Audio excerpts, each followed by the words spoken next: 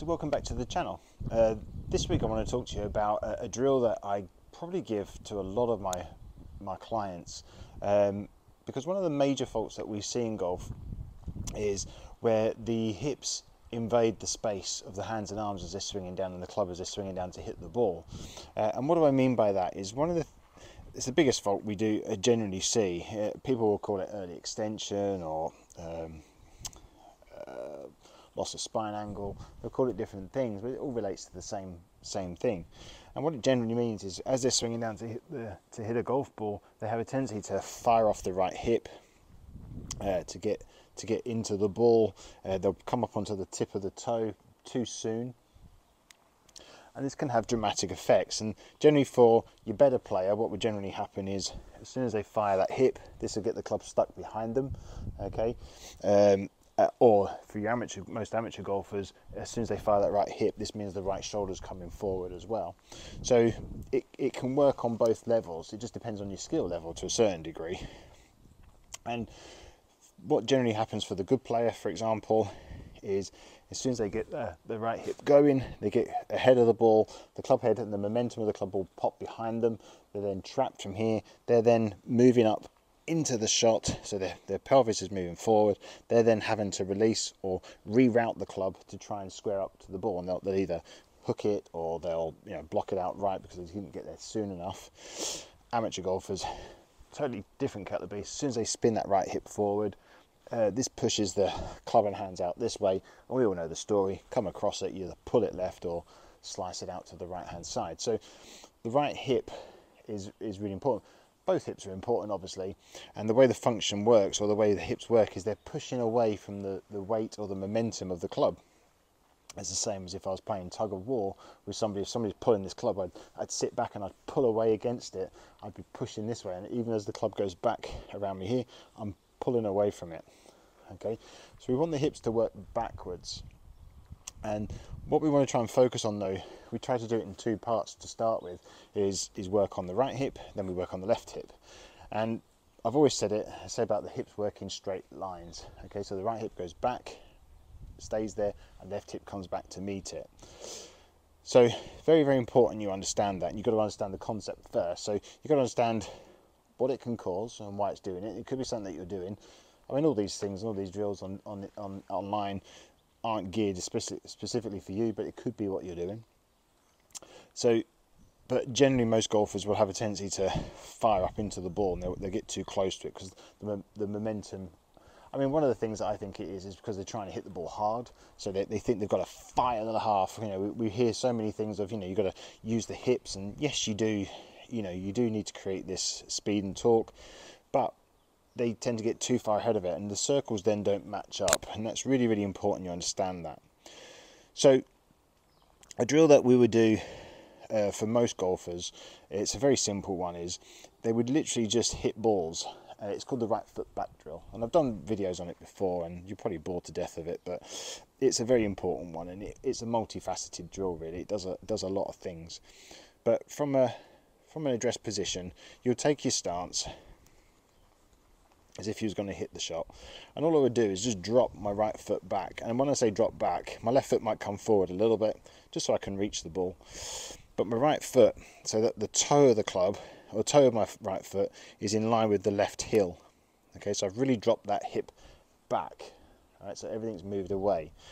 This is going to give you an advantage just to get the feeling of what it's like to have the hip back. Now from here I can really feel that I've got all this space and all this room here for the hands and arms to swing down and fall into to hit the ball.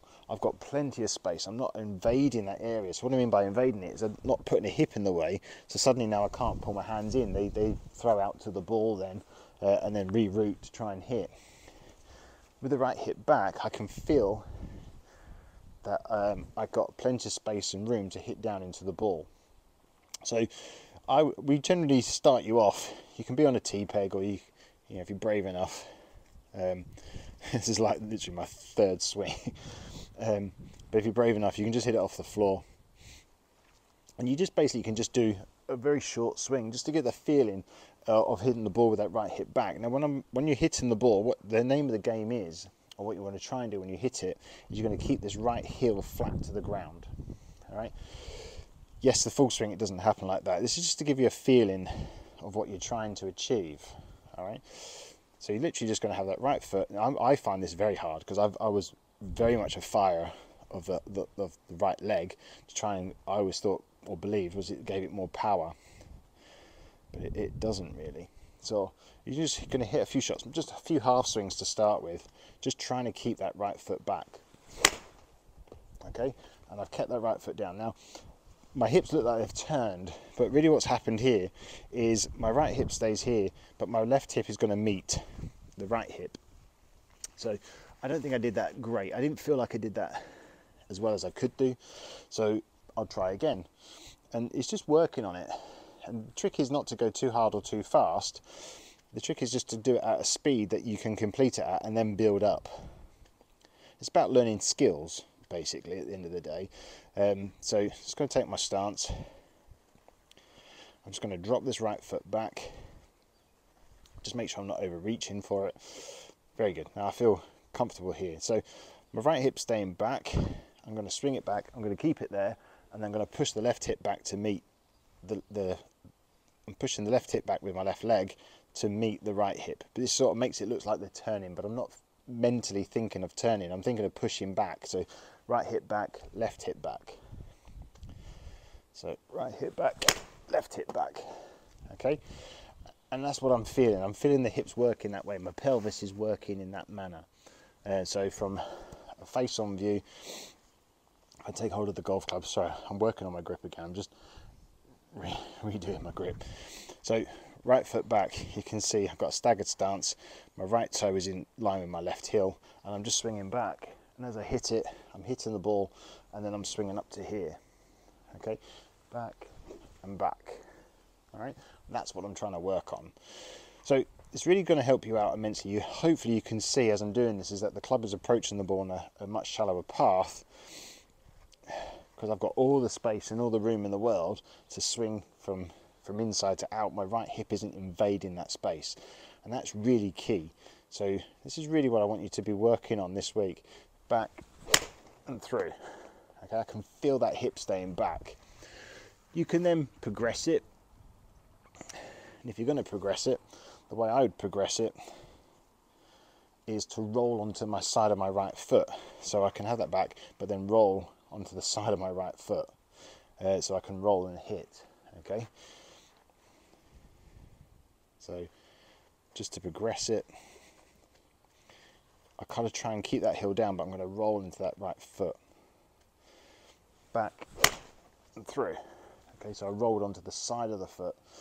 Wasn't my best strike, but it did the job. Just by doing that, rolling in here, this pushes my knee inwards and my hip and everything down and in, as opposed to firing out.